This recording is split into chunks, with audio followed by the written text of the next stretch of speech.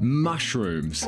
These little guys are neither plant nor animal, and bizarrely are more closely related to humans than to the common houseplant.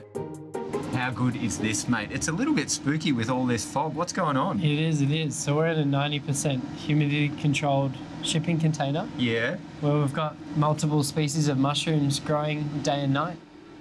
Zac grows a whole universe of these fungi in 2 shipping containers south of Melbourne, supplying restaurants across the city. Okay, how many different species are in here? So we've got about 4 species in here. Okay. What you've got there is a white oyster mushroom. How long till that's ready to go? So that's in about 80% ready.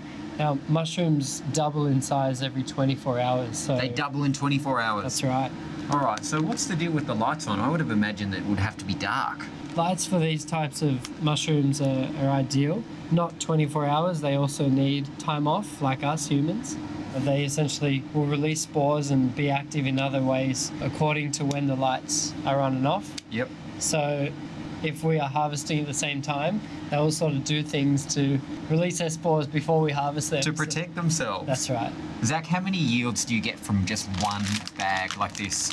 Yeah, so you can get up to 2 or 3 flushes, but we focus on one good first flush and then recycle with a new bag. The process of growing the mushrooms start with a substrate of fibre pellets that are put into bags and then pressure cooked to kill any bacteria. Spores of the mushrooms are then added, and the bags are placed into a dark room for a fortnight to incubate before being transferred into the containers to grow. And once they've grown into these beauties, it's time to eat them. Zac, I'm so excited to cook your mushrooms, but before I get into it, can you run through what each of these are? For sure. So we've got chestnut mushroom at the front there. Yep. It's got a very orangey texture and look to it. We've got the famous lion's mane there. Yeah, I'm hearing a lot about lion's mane at the moment. Known for its health benefits. We've got the king oyster at the back there, and then at the front we've got blue oyster. Mate, they look incredible. I'm going to start cooking so that we've got something to eat. But I want to know, what got you into mushrooms? What began your journey? So essentially, chefs are so passionate about mushrooms. Yes. And there's a lack of accessibility to locally grown gourmet mushrooms. Gourmet mushrooms, they've got such an amazing glamour look about them, and the flavour's next level. They're really good for you, and we just find that in today's day and age, mushrooms are the next best thing for an alternative source of protein that is not related at all to any meat products or anything like that. Slicing through these beauties is like swimming through butter, which is what I'm going to cook them in. Nothing tastes better.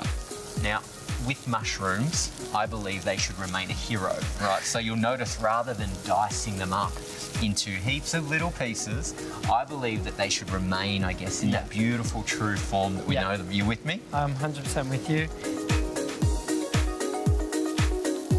Mushrooms nearly deserve to be their own food group. Because of the bacteria found in this particular fungi, they create a good, healthy gut bacteria that we can't get from any other fruit or veggie. So for me, it ticks heaps of boxes. Beautiful, crispy, charred grilled toast. I believe mushrooms, butter, extra virgin olive oil, and pesto. Oh, hello. That looks absolutely beautiful. Let's grab one each. Let's do it. All right, give it a big bite, see what we think.